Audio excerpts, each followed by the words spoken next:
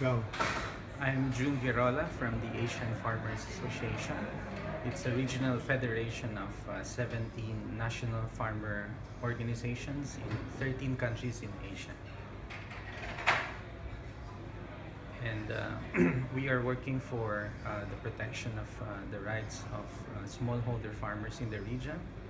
So we work with our members at the national level to get their views, concerns, their issues, and to bring it to the regional and global level for lobby and advocacy to promote their interests.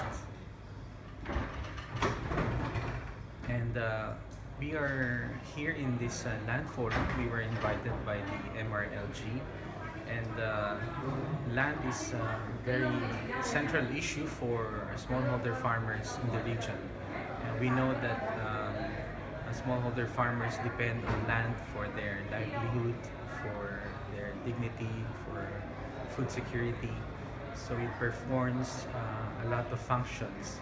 So smallholder agriculture is multifunctional, and we always see the need to protect the rights of smallholders to their land, and the need for government and other stakeholders to support, to invest in smallholder agriculture. There's a lot of talk, and there's been a rush of investments in land starting the global crisis in the 2008, and the AFA also got involved in this dialogue at the global and regional levels, and many of our farmers are wary of the kind of investments that are happening in the region. So we are talking about the ASEAN integration, which the ASEAN Economic Community, which started this year, and there is a lot of fear that or concern that the integration process is mainly being driven by trade liberalization, by the opening up of trade. So it's more the policies that are being crafted are more towards facilitating